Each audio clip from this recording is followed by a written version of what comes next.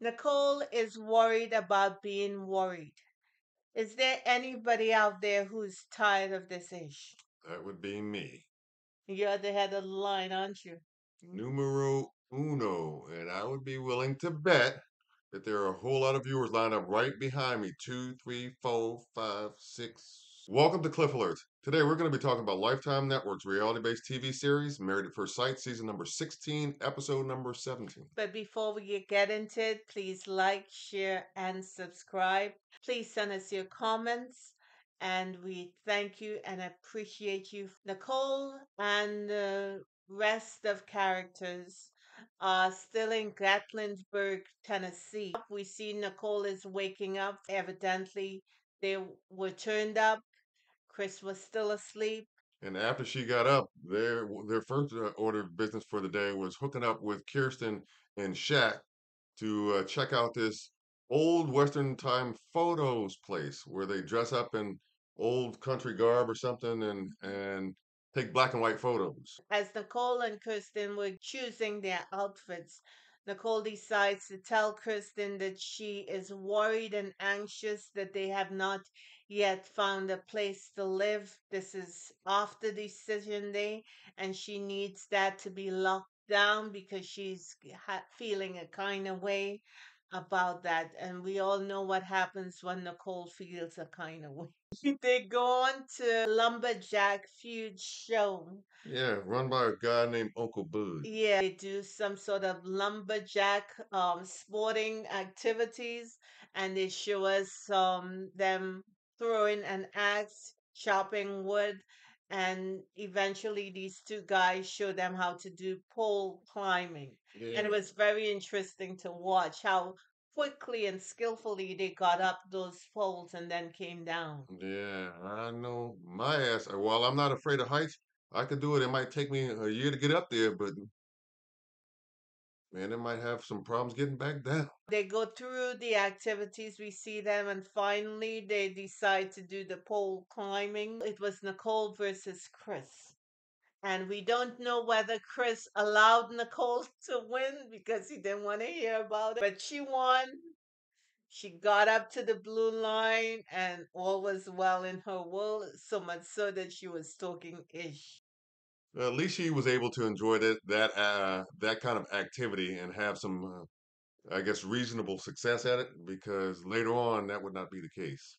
Well, it seems to me that the only time you will be able to shut Nicole up is when she's sleeping, and two, when you let her win. Or three, when us as viewers hit the mute button. The group separated, and we saw Nicole, I believe it was Shaq, Jasmine, and Clint. And Nicole was telling Jasmine that she wished Eris was here to watch Jasmine go up that pole because Jasmine went further than anyone in the group. Nicole said that Eris would have found Jasmine going so far up the pole like really sexy and that it was a missed opportunity. Yeah, and I think the observation made by Nicole was correct. I think it seems like to me they're starting to I guess connect more and more heading into decision day, and I think that it was just something that I believe or feel like Nicole said to kind of encourage Jasmine about their relationship Right. because I feel like she feels like she and Chris are in a safe place, safe space. So, you know, why not take the opportunity to encourage somebody else? Right. So then we see Nicole and Chris playing miniature golf. She complained that the ball was not going where she wanted it to go. She complained that she was hitting the ball hard. She talked about she getting frustrated and she wanted to stop because she was discouraged. And meanwhile, Chris is giving her an opportunity to try to succeed, to play over and over and over again, but that wasn't good enough. She still complained some more. Y'all not trying to tell me that Chris was like, come on.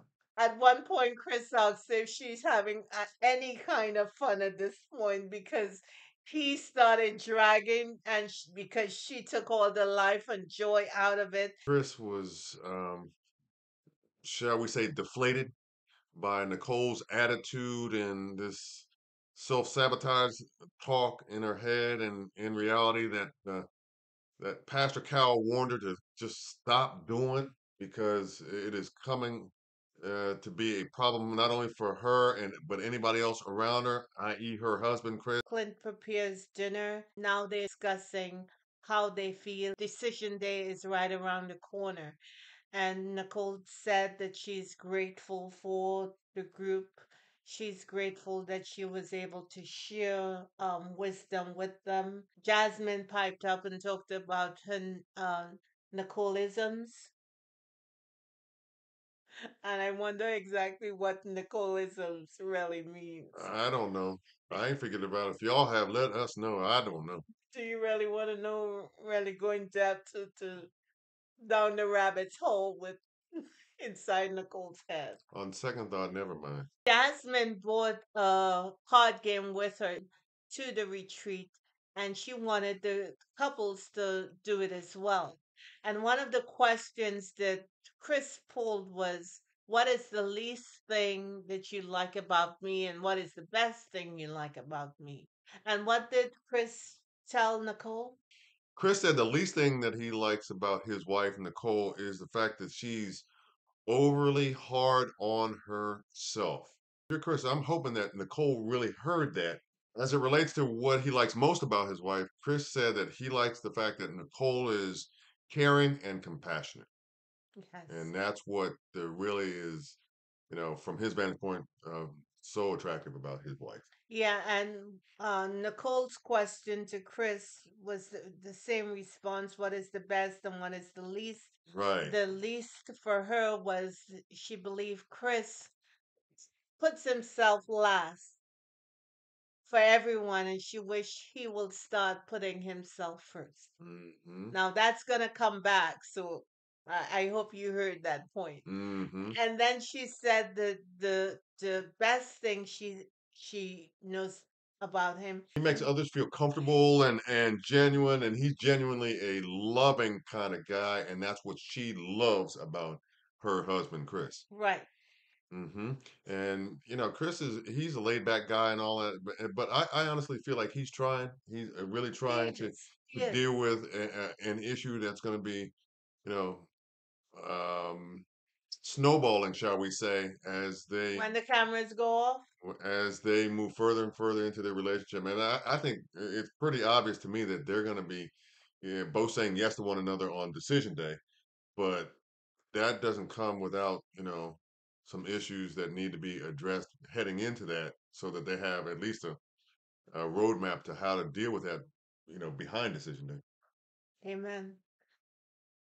I don't even think Chris has had enough time to develop a skill set that will be able to endure the issues that Nicole will be bringing into their relationship. And then the following morning, Nicole starts in again about The the leasing leasing and the residence and being situation. concerned about living together and not want to live separately after decision day, and having a plan ready in place prior to decision day so that they don't have to stress out about that. And And she is just barraging him with question after question after question.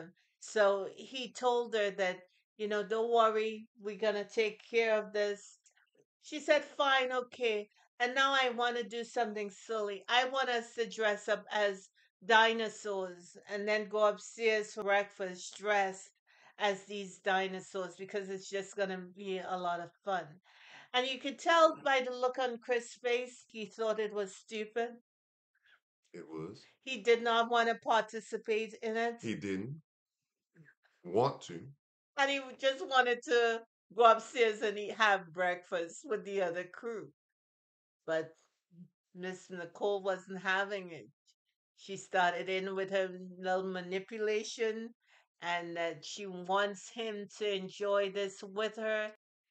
How about when he said, I don't understand this, this makes no sense to me, I really don't want to do it, that she stopped and said, okay, I can hear what you're saying, I'll do it. Because of the other chatter that's going on in their head that drowns out what could be that voice telling her to do that part of it.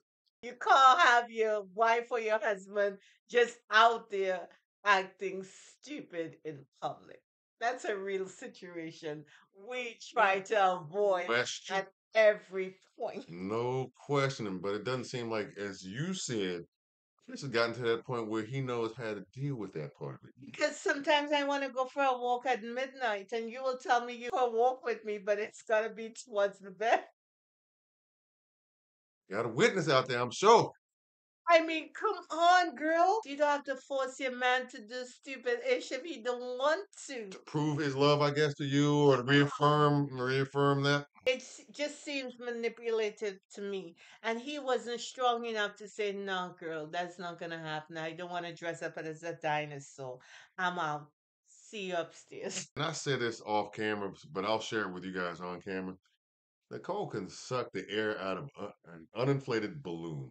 Somehow, I think that if he had done what you suggested he should have done, Nicole would have had She would have had a fit. a whole kind of conniption based on why he did it and what that says about their marriage and this and that and the other. She would have gone off, sideways on that, on his reaction. So he damned if he do, damned if he do. By the time they got upstairs, Chris was right. They did look stupid. Chris, please, just say no. You don't have to do anything you don't want to do. Instincts are correct.